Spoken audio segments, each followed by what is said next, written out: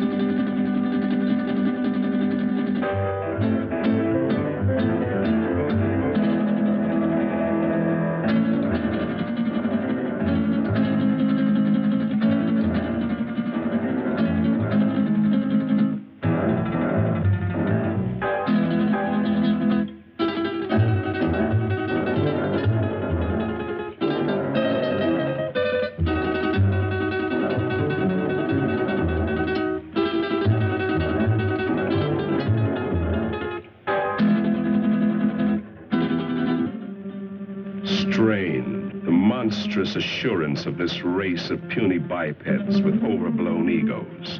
The creature who calls himself man. He believes he owns the earth, and every living thing on it exists only for his benefit. Yet how foolish he is.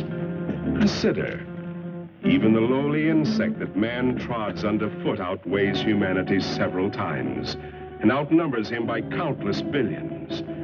In the continuing war for survival between man and the hexapods, only an utter fool would bet against the insect.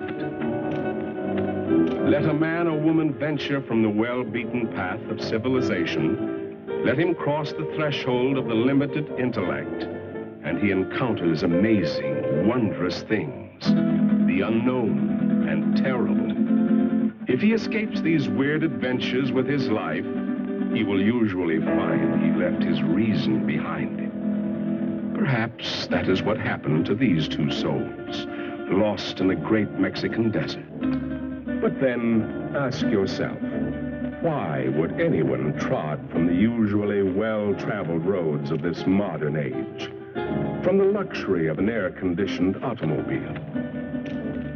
It's difficult for our modern world of statistics and electronics to accept miracles. But you could almost call this a miracle, a genuine miracle. Out of hundreds and thousands of square miles of heat and seared wasteland, where the vultures wait for the other vultures to die, an American oil surveyor has chosen to explore this particular terrible corner of the earth, the Muerto Desert, the desert of death. This surveyor can hardly credit his eyes. Perhaps they're only elusive images produced by roasting the optic nerves. But if they do exist, if they are living things from somewhere, one fact is certain. Miracle or not, they will not be living things for long. The Muerto Desert, true to its name, will soon convert them into dead things.